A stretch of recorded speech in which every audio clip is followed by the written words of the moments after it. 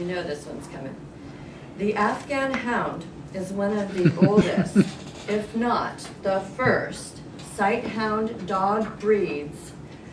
Distinguished by its thick, fine, silky coat and its tail with a ring curl at the end, the breed acquired its unique features in the cold mountains of Afghanistan, where it was originally used to hunt hares and gazelles. Describe how you are similar to an Afghan hound. Joe. Good.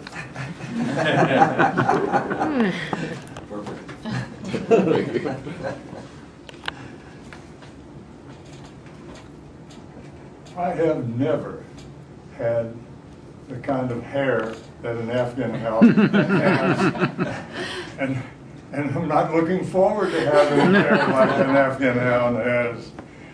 However, the Afghan hounds that you see in shows today do not resemble the Afghan hounds that I started judging 50 years ago. They had, from the pads of their feet up to about 2 or 3 inches above their dew claw, they had no hair at all. And if you had one that had hair like that, you took it off, because if they were running out after rabbits, they're going to get all kinds of stuff in there, and you're going to have trouble taking care of them after they get home.